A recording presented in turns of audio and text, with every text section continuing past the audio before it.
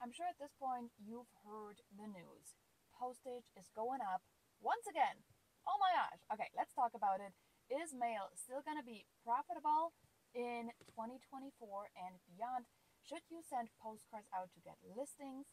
And all the questions relating to that topic.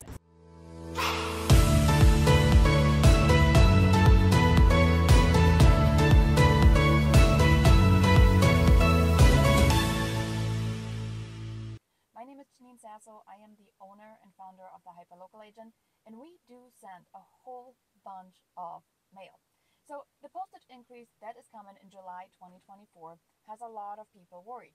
What's going to happen with my cost? Can I still afford postcards? Now it's something else that is adding to, right, the list of it's more expensive. So here is what we are actually saying to our members first and foremost.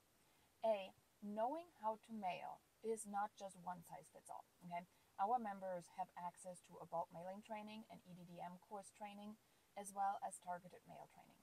They know that they have options, and they know that they can take our templates and they could just print it at their office printers and deliver it by foot. Yes, time versus money. This is a principle that all small business owners should absolutely know. Now, when you look at the cost itself, right? So we're going up for EDDM by 2 cents a piece, so from 20 cents up to 22 cents. And then our regular postage is going to go up from 68 cents to 73 cents, I believe.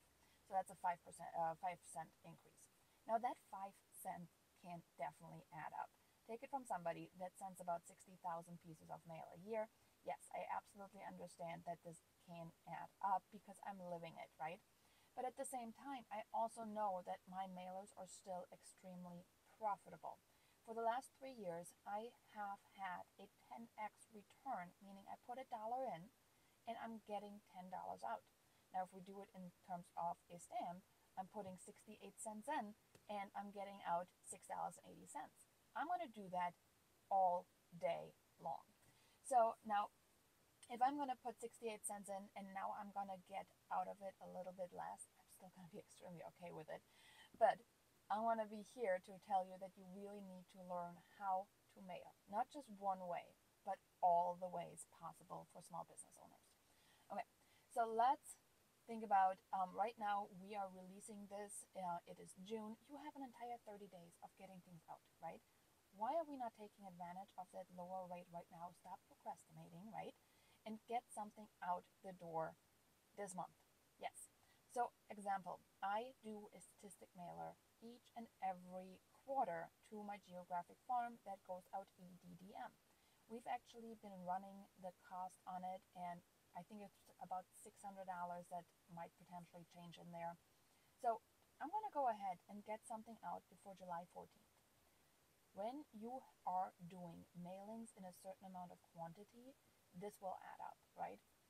So my EDDM, it's 5,600 pieces that are going out. 5 cents add up, right? So I have now a deadline. Use that deadline to get things done, okay? Make sure that you take advantage of this lower cost. Get those stamps, stock up on them just in case you need them. Now, I actually have been able to hold a whole lot less inventory on stamps and postage, envelopes, and all of this good stuff, just because we switched a lot of it into GeoCentral to make sure it is a lot more hands-off for me. Because as much as I love mail, mail can also be labor intensive. Now, I did start with bulk mail and EDDM and bundling it myself and filling out the paperwork and dropping it off.